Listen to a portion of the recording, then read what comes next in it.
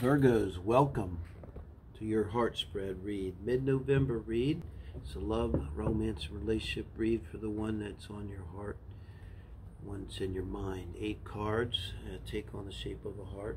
And we're done. And we'll look at you and your person, get some idea how you're interacting, get some advice from Spirit for the relationship as a whole and an outcome, guys. So thank you. And here we go. The Lover's card. So this shows where your mind is at in and around relationships in this mid-November time period. You could go quite literal here and say you're in Lover's energy. I try to separate this kind of from the relationship and see as a baseline kind of where you're at, but I feel like when this shows up in the number 1 or the number 2 position, I mean your energy, you're just so very much in love that, you know, that's the overwhelming energy of you right now. So in this energy, this is your read, I think to resonate, it would mean, you know, people are noticing it probably. You're telling people might even just see it on you. It's that glow, really, of love. Very brilliant. Look at the brilliant star there, you know. So you got to say it's pretty good energy coming to a relationship with. Now, my God, your person, where they're at in and around love and relationships, this is also baseline for them. It's trying to see where they're at, and it's good because this isn't related to you, but this is lack mentality. This is never feeling good enough, not being good enough.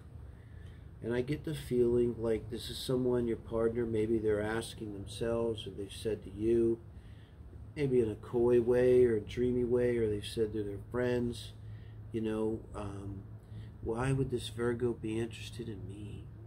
I mean, they're so amazing, and, you know, look at me. Why would they want me? So it's kind of that kind of energy, and it's always a dangerous energy in relationships. It tends to manifest trouble for us, you know, when we're in this energy. It's not uncommon, you know, if we didn't get good self-esteem when growing up, we weren't guided, and that kind of thing. So let's see how you're reacting to them, though. Wow. Crosswatcher, if you're there, okay, you are really blessed here. This person's coming in, this Virgo, with the Lover's energy. And for you, they have the Sagittarius Temperance energy. And this is the energy of no red flags, feeling like everything's okay, being in it to win it, in it for the long run. It's a great card to get for how you feel. If you feel like you're in temperance energy, this is about your person, that's how they make you feel, that's fantastic, you know. With that energy, do anything you want. It's balanced, it's feeling good, it's fire, it's Jupiter, it feels lucky. It's coming with the Lovers. Look, even the colors, look at the dress and the water, and it's just these beautiful colors, flowers and femininity, Venus energy, love, orange and red, fiery energies.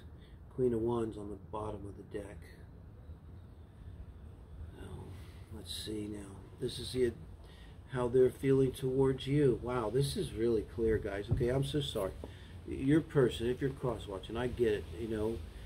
It's like you don't feel good enough, but their feeling about you, they go to the 8 of Pentacles, which is an always positive card. It's always doing the good work. It's wanting to do good work, doing good work. But it's a little sad because they feel like they have, this is like feeling like they have to earn your love, earn your attention. And I don't think that they do.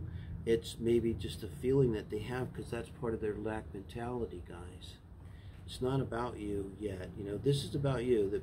What it is they're like, wow. Again, like, wow, I can't believe this Virgo would be interested in little old me, and not feeling good enough and really trying to make maybe some overcompensation. This could be, you know, 8 of Pentacles, and now towards you could be love bombing, you know, giving you things, trying to reassure themselves somehow with this. But with you having temperance towards them, it almost doesn't matter what it is over here. because you would see, this is major arcana, you would see and know, Virgo, that there's something special going on in this relationship here. Let's see, guys. Emperor. I mean, look, you've got the Lovers, Temperance, and now the Emperor. Aries energy showing up here, Virgo. But I think what this means is advice for spirit, how to deal with your person. You're going to be kind of hard. Your advice is to be hard. Don't compromise your values. Don't compromise anything. Don't settle for anything. You know, be kind of hard and rigid. Like you know what you want. And with the Emperor here, it's, you really have advice from Spirit to go ahead and throw down on it. Make it, you know, if you have a wish list, make some of them, or all of them, deal breakers, right? Now, this is advice for your person towards you. Queen of Cups. Wow. So this is the advice for your person in terms of how to relate to you in the best way. And this is Spirit trying to tell, if you're cross-watching or if you want to share this with your person, this is Spirit trying to tell you, it's corny, but you are good enough here. You know, look, you're a Queen of Cups here. I mean, the Queen of Cups, that's in line to be the High Priestess. That's, you know, not to be taken lightly here. And it's someone that could meet the Emperor. So I see that as really nice pairing there, the Emperor and the Queen of Cups. Let's see what the advice is for this relationship as a whole. Wow. Ace of Pentacles. That's starting a solid new relationship. This is in the core of the heart spread. The core of the heart. Crux here of the heart as it takes shape.